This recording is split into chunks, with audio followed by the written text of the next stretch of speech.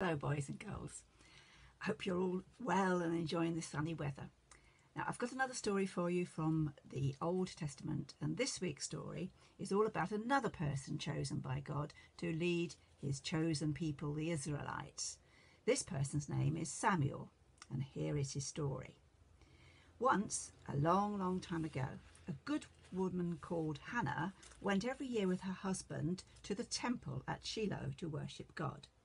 There they are going with some other friends to worship God in the temple.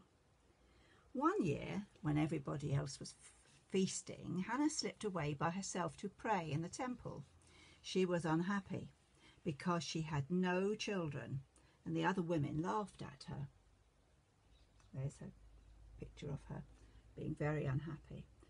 So she cried as she prayed, and she said, "Please God, give me a son. I promise I'll give him back to you so he can serve you all his life." Hannah's voice could not be heard, but her lips were moving, and the priest, whose name was Eli, was looking at her and he thought she was drunk. "Enough of this drunken behaviour," he said sternly. "This is no place for you. Come back when you're sober." "Oh, sir," answered Hannah, "I'm not drunk. I'm pouring out my troubles to God." "Then go in peace," said Eli, "and may God give you whatever you ask for." Before the year was out, Hannah had a baby boy. She called him Samuel. She was very happy, and she didn't forget her promise to God. When he was still small, she took him, Samuel, to the temple to see Eli. There she is with the little boy Samuel. The old priest looked down at the boy. "Who is this?" he asked. "This is the son I prayed for," said Hannah. "Now I have come to give him to the Lord so that he can serve God always." And so it was arranged. There's a picture of Hannah saying, "I'm so happy to have this lovely child, Samuel." And so it was arranged. Samuel was to stay in the temple as Eli's helper, and his mother was to visit him every year and make him new clothes as he grew out of his old ones. And there is a picture of Samuel helping Eli. Every year, Hannah came to visit Samuel. She brought him new clothes and she told him all the news from home. And later she brought his brothers and sisters to see him because Hannah then had 5 more children. Samuel enjoyed showing them round the temple and telling them how he tried to please God. Hannah was very happy to see that Samuel was quite at home in the temple. Now Eli, the priest, had 2 sons, but they were very bad men.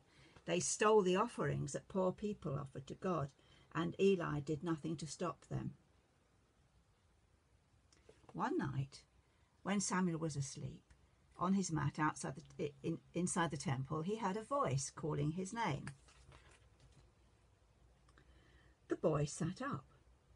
The lamps were still burning, but he couldn't see anyone. He decided Eli must have called him, so he ran across to Eli.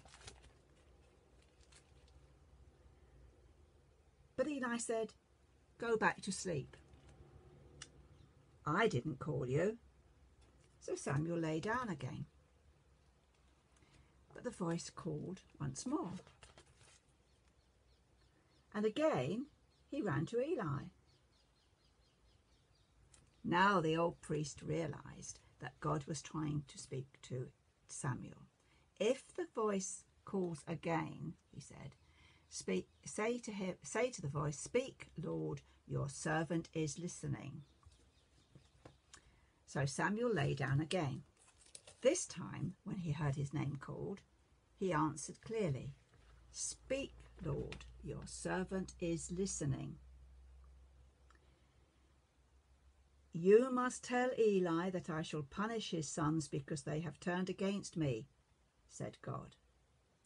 The next morning, when Eli asked Samuel, "What did the Lord say to you?" Samuel didn't want to tell him, but at last he was persuaded to speak. There he is telling Eli what God had said. And when Eli heard God's message, he said, He is God. He must do as he thinks right.